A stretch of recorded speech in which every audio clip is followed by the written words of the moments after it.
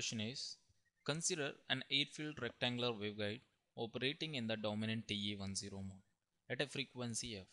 For this waveguide, lambda g is the guide wavelength, lambda c10 is the cutoff wavelength corresponding to the dominant mode. If f is so chosen that only dominant TE10 mode propagates, which one of the following is true? Here we know that lambda, that is guide wavelength, equals to free space wavelength, that is lambda naught 1 minus lambda naught by lambda c10 whole square under root. Here lambda naught equals to c by f, where c is the velocity of light, that is speed of the light or velocity of the light. So if we solve this expression for this one, that is c by f.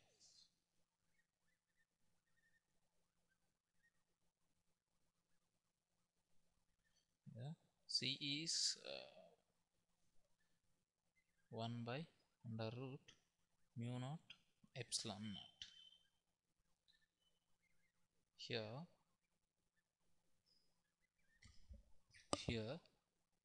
we know that this we can c by f, we can keep it as it is lambda naught.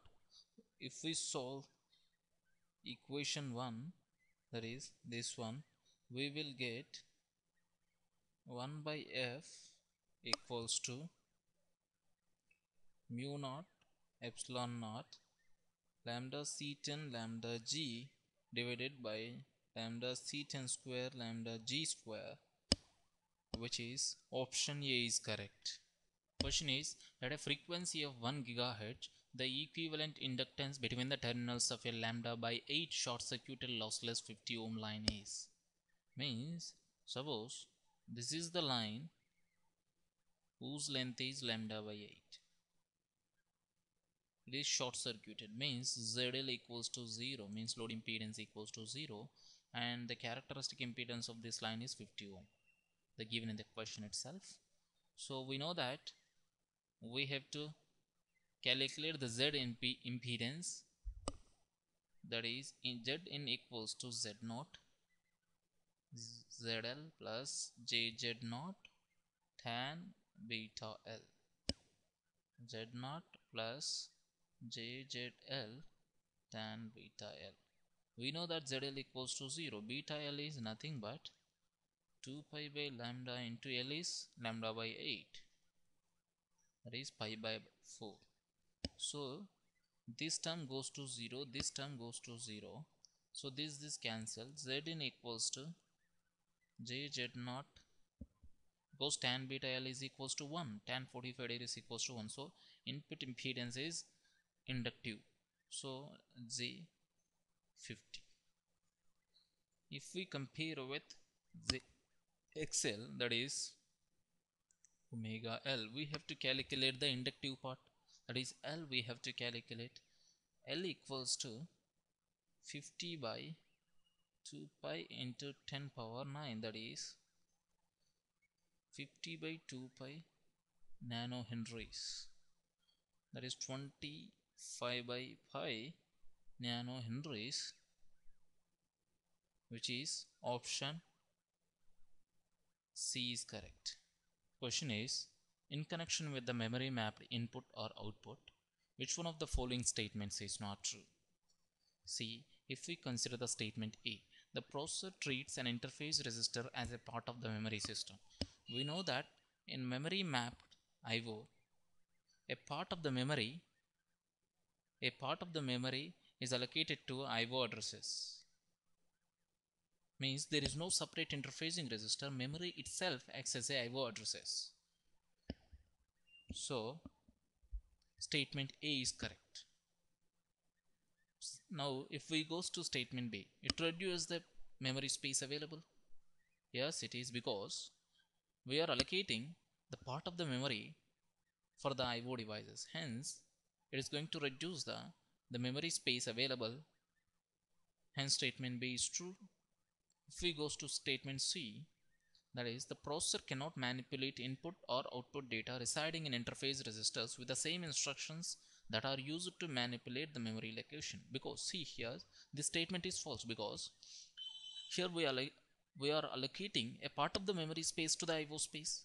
Means we can use the same instructions which are dealt with the memory space for the IO space too, because IO space is a part of the memory space. Hence we can use the similar instructions to manipulate the IO space as well. Hence statement C is false. If we go to statement D, arithmetic or logical operations can be directly performed with input or output data. Yes, we can, because the IO space is part of the memory space. So we can perform directly with the IO data with the help of arithmetic and logical instructions of the microprocessor. Hence, statement C is the only statement which is false. Hence, option C is correct. Which of the following controller is recommended if the steady state error for step input and speed of the response is criteria for the design? Okay. Now, proportional controller is for stability, whereas integral controller is for steady state error, and damping is used to improve speed of the response. Okay, if you see options, option A is only for stability, option B is for stability and steady state error, option D is for stability and speed of the response. These three options are wrong. If you see option C here, we have PID controller, that means we have stability. Okay, this is not the criteria which is given in the question. Okay, remaining two are to improve steady state error and damping. Okay, so option C is correct for this question. We have to find here fault current. Okay, let us take fault current as IF. IF is equal to VF by XF. Okay, now what does it mean? That fault voltage by impedance up to fault current, or you can say here resistance are negligible, reactance up to fault current. Okay, now what is XF here? Fault is takes place at this point. Okay, since these two are open, there is no current flow to this one. Now how these two will be appeared here? These two are in series, which is parallel to this reactance J times of 0.15. Okay, so I can write this one as J 0.2 plus J 0.15. These two are in series in parallel to J times of 0.15. Okay, this is what fault reactance XF. Now XF is equal to, you will get it is around as J times of 0.105. Okay, the total fault reactance. Now what is fault current IF?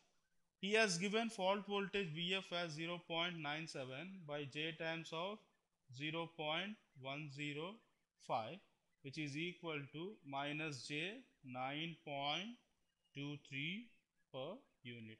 Option D is correct answer. Open loop system. Open loop system, let us take it as a transfer function of open loop is, okay, zeros by poles. Okay, this is the transfer loop which is equal to G of S. Now G of S concerns 0, Z of S and poles P of S.